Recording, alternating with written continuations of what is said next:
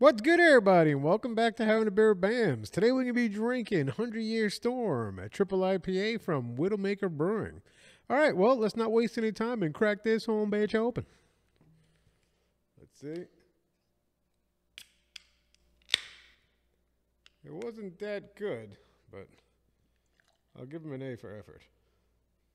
This one's coming in about 10%, as all triple IPAs should. When you get into triple IPAs, you should start seeing the double digits.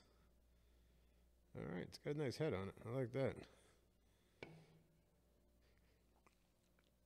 Also, I just like to reiterate, these are not beer reviews. I'm just having a beer, and whoever's watching the video, you're along for the ride. If you want to have a beer, be my guest. But these are not beer reviews. These are just beers I'm buying and drinking just to try new beers. I like trying different things all the time.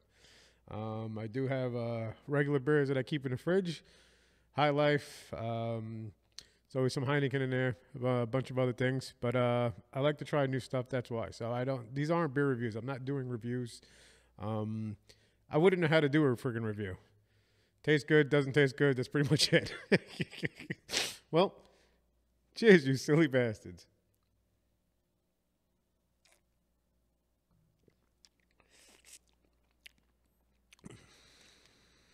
It's good. It's creamy. I like it. It is real hoppy. It is really hoppy.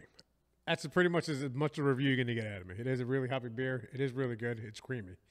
Like I said, if you're not big on IPAs, something like this, a triple IPA, you're not going to like unless you start at the lower end and start working your way up to something like this.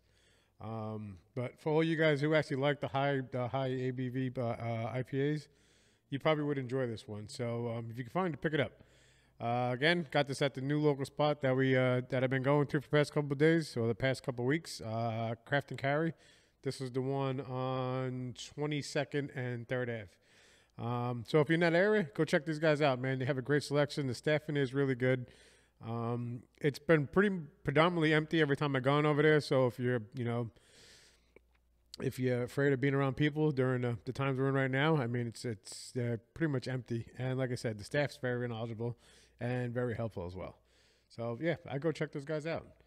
All right, well, that's going to conclude this episode of Having a Beer at Bams. And always remember, all beer is good beer. Cheers.